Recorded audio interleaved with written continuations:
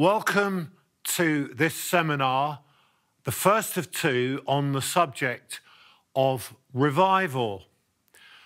Now, this is a huge subject and not easy to cover in two seminars, so it will be a little bit like an hors d'oeuvre or an aperitif. It will stimulate your appetite.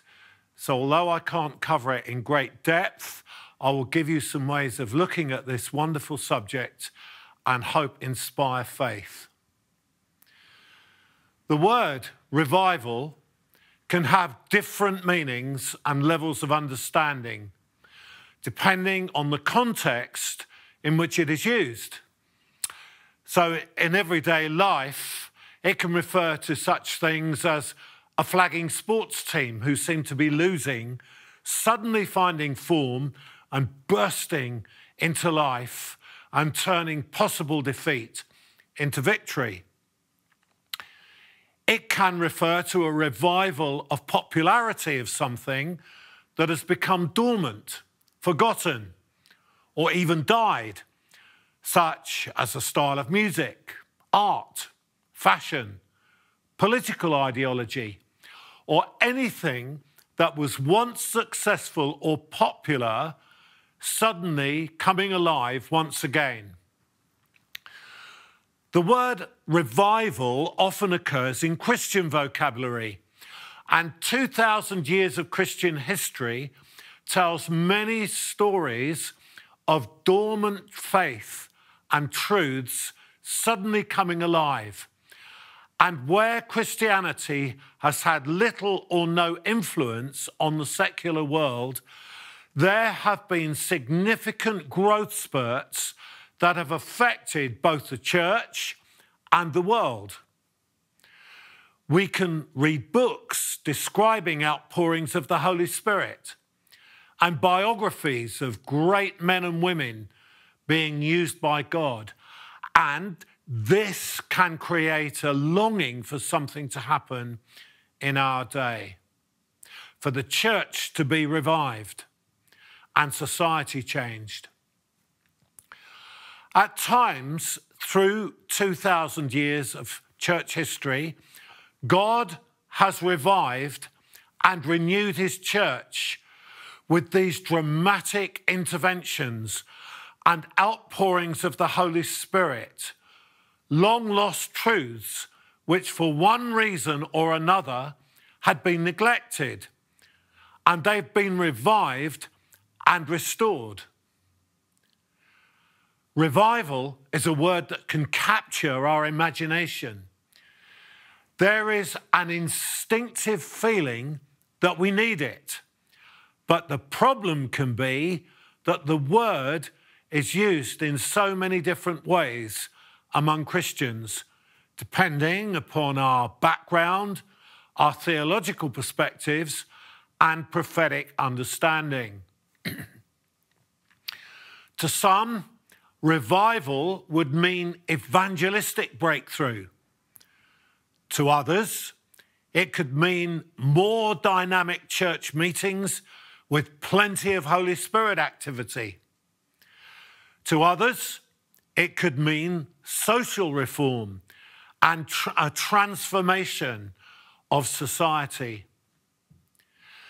There are other words that we can use that also describe these phenomena, like, for instance, renewal, restoration, and even reformation. Now, a big clue to understanding what revival is should come from the early chapters of Acts after the outpouring of the Holy Spirit.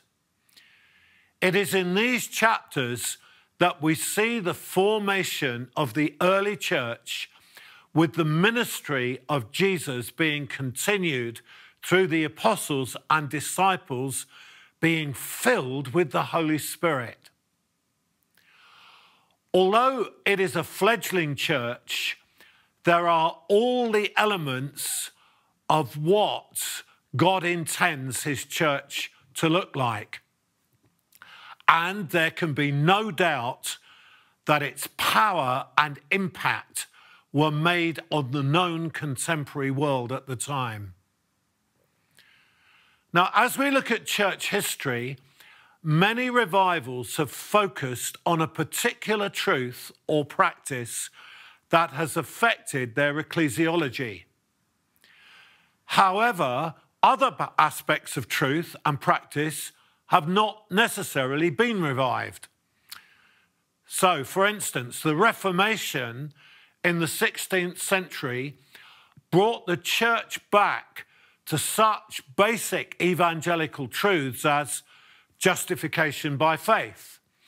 And although the Holy Spirit was definitely active, there is not a lot of evidence of the kind of Holy Spirit miraculous activity that characterized the early church. We need to look at the significant characteristics of the early church and bring our understanding of the meaning of the word revival as a revival of how it all began and what is it we are missing today that needs reviving. Now, I have counted over 20 distinctive features of the early church, characteristics which made the church look like the prototype church that it was to be. If we are using the word revival in the sense of bringing to life what was established in the beginning, there is a huge challenge ahead. So let's just look at some of those things. Firstly, new birth. The message was salvation. We must be born again. And so new birth characterized the early church. Secondly, the baptism in the Holy Spirit. The apostles were filled with the Spirit on the day of Pentecost, but through the book of Acts and into the epistles, the baptism in the Holy Spirit was a key feature of early church life, which led on to supernatural lifestyle, dreams, visions, prophecies, gifts of the Spirit, healings, signs, wonders, and miracles.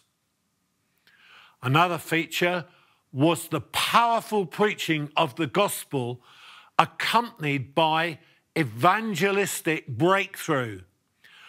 Numbers were thought of in hundreds and thousands. Daily, people were added. Whole urban areas affected. So we read about Jerusalem, Samaria, Antioch, Philippi, Ephesus, Corinth. A few years ago, I was on holiday in Greece and went to the ancient city of Philippi, and our guide explained these different sites where, after the Apostle Paul had proclaimed the gospel there and planted a church, the whole city of Philippi was affected. The establishment of churches, communities, the gathered ecclesia. There was spiritual leadership, apostles, prophets, evangelists, teachers, elders. You remember how in the book of Acts there was a theological debate over the issue of grace, and the Council of Jerusalem met together, and apostles, prophets, and teachers and elders got together to give a lead to the church. There was worship and the manifest presence of God. There was social outreach and care for the poor. Their prayer meetings in the book of Acts were dynamic, so much so that on one occasion the very building shook with the power and presence of God. There was the fulfilling, or the beginning of the fulfilling, of the Great Commission, and there was missionary outreach. Now this one's a bit more difficult. There was persecution, martyrdom, and suffering. There was the holiness of life and the fear of God. They were a people who were purified. There was a sense of unity. They broke bread together. There were baptisms. Marriage and family life was important. And there was the prophetic vision of Christ's second coming. The early church lived as though Christ had died yesterday, rose today, and was coming again tomorrow. And there was a sense of urgency looking for the coming of Jesus. There was the priesthood of all believers. So everybody had a part to play. And there was the challenging of the values of an ungodly world and seeing the kingdom affect all aspects of life. So we can ask the question, since the earliest days of Christianity, has there ever been an expression of church living out to the full all of those values and vision? Now, as we consider the last 2,000 years of church history, there have been outpourings of the Holy Spirit that have renewed and revived many of these characteristics. There are revivals that have had a particular emphasis that has been restored. For example, the revival in England and America in the 18th century, labelled by church historians as the First Great Awakening, or sometimes the Evangelical Revival, would have had a strong emphasis on the preaching of the gospel. In England, the contemporaries John Wesley and George Whitefield were outstanding preachers of the gospel.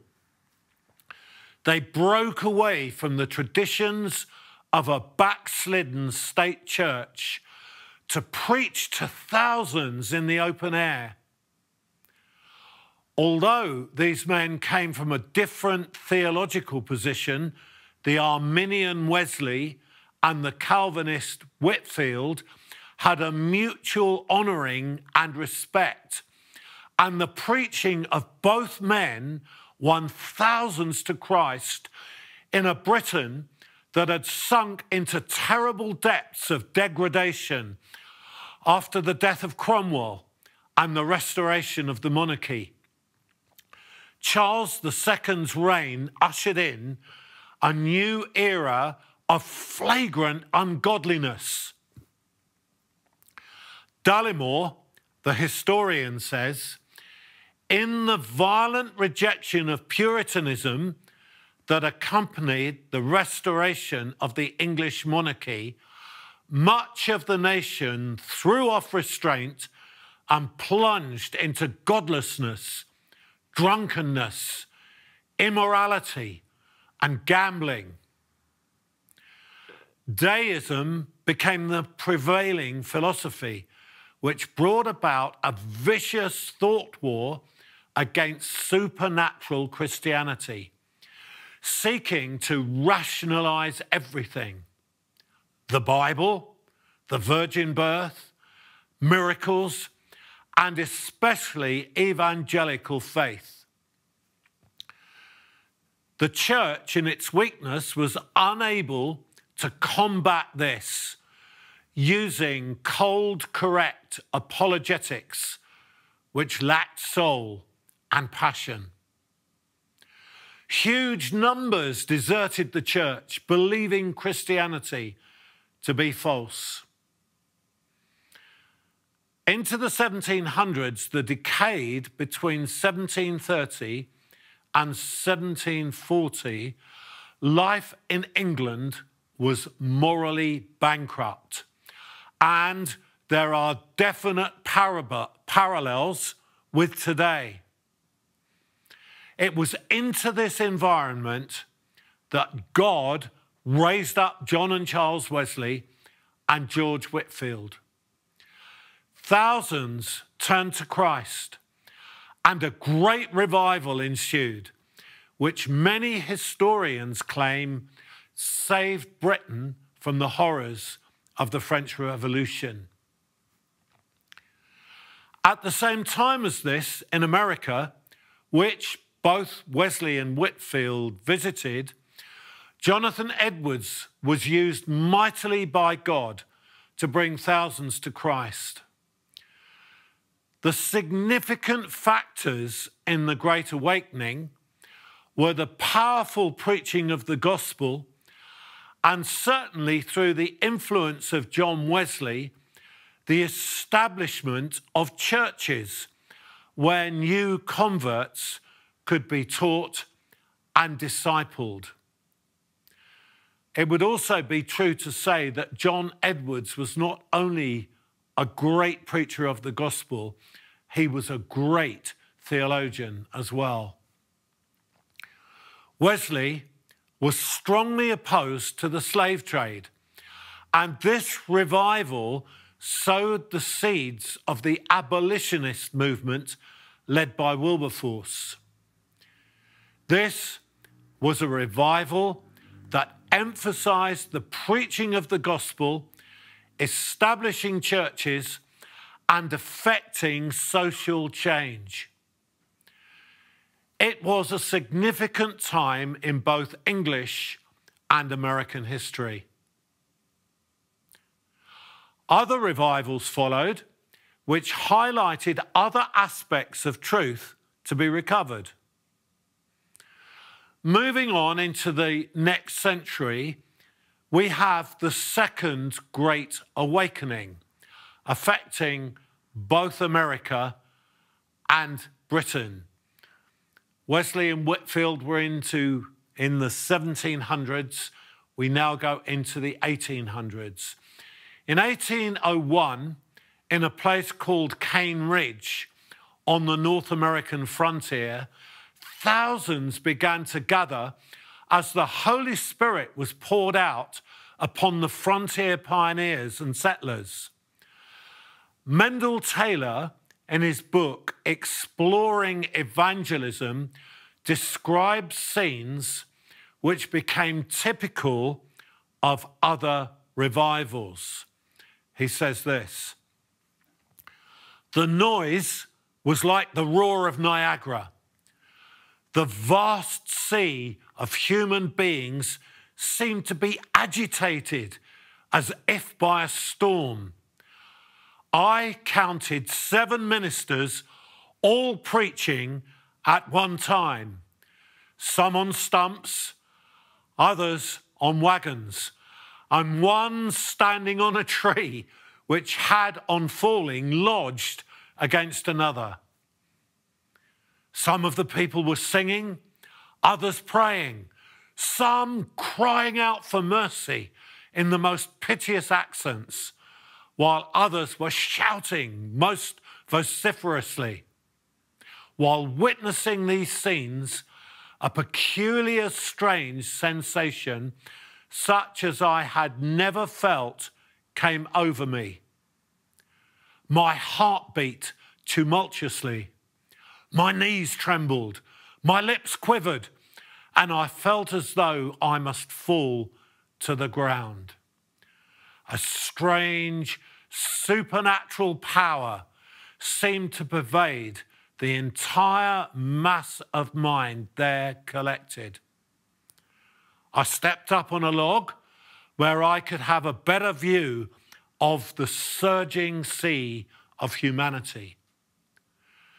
The scene which then presented itself to my mind was indescribable. At one time, I saw at least 500 swept down in a moment as if a battery of 1,000 guns had been opened upon them. And then immediately followed shrieks and shouts that rent the very heavens.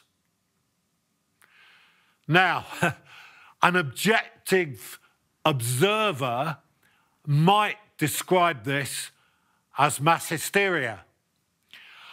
But the results in crowds turning to Christ paved the way for other revivals to follow.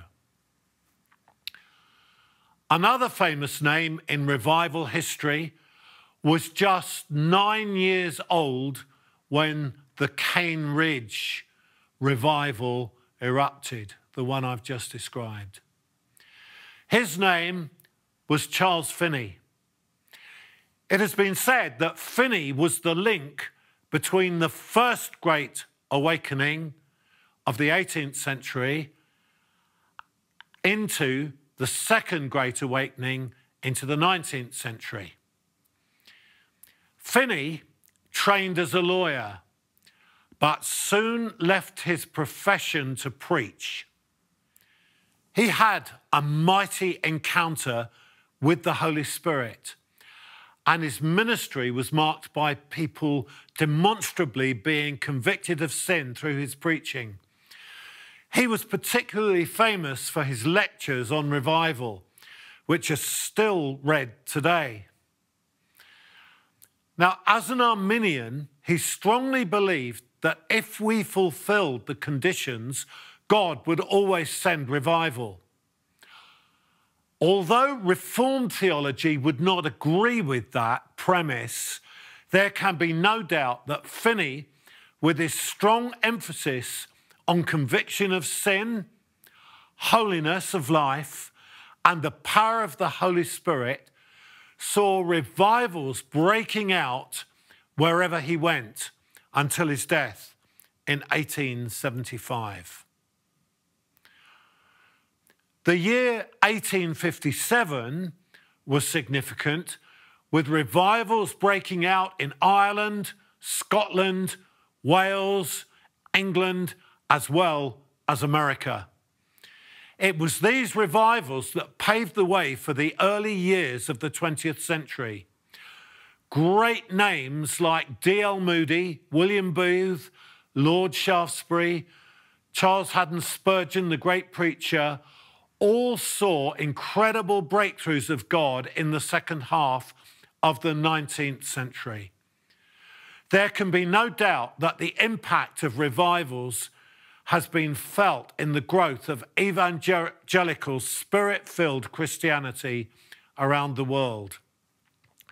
The missionary thrust in the 19th century was spawned through these years and paved the way for the 20th century. Now, there was an outpouring of the Holy Spirit at the beginning of the 20th century, and the emergence of Pentecostalism tended to polarize the evangelical world, since such spiritual gifts as tongues, prophecy, healing, and other phenomena were not accepted by other evangelicals. Significant in this development was the Azusa Street revival in America and the Welsh revival of 1904 to 1906. The Pentecostal movement was birthed from these two revivals, which had their roots in the second Great Awakening of the previous century. And it was in 1916 that the Pentecostal movement began to move forward. And as a result of that, through the 20s and 30s, through the preaching of great men like George and Stephen Jeffreys, in our nation, in the UK, there were thousands turned to Christ in big evangelistic healing crusades that were in the big concert halls and theatres in the country. It was an incredible time.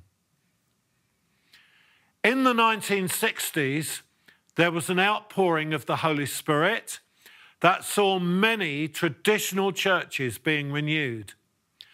The word renewal was on many people's lips as the teaching and experience of traditional Pentecostals infiltrated some of the bastions of Anglicanism, the Baptists, the Brethren, and even more shockingly to some, the Catholics. The emphasis was placed on renewing the old.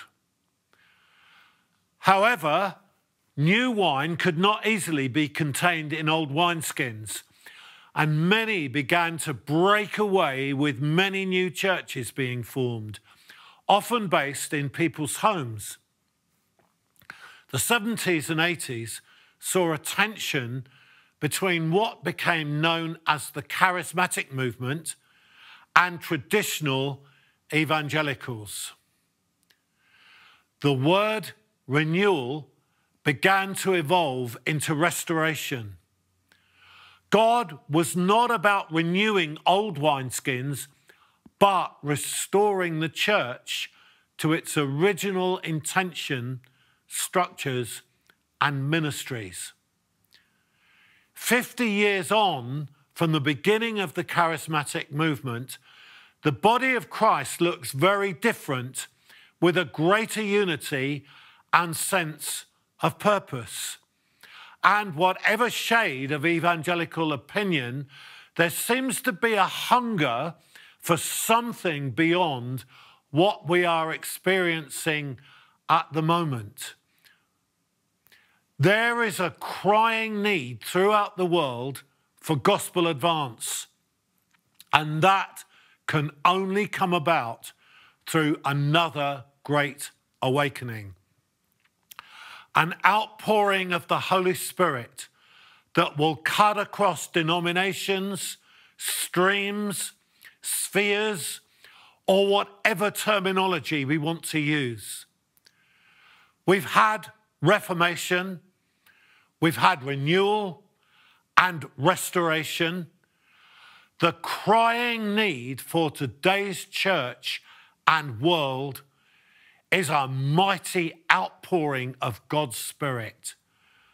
The crying need is for revival.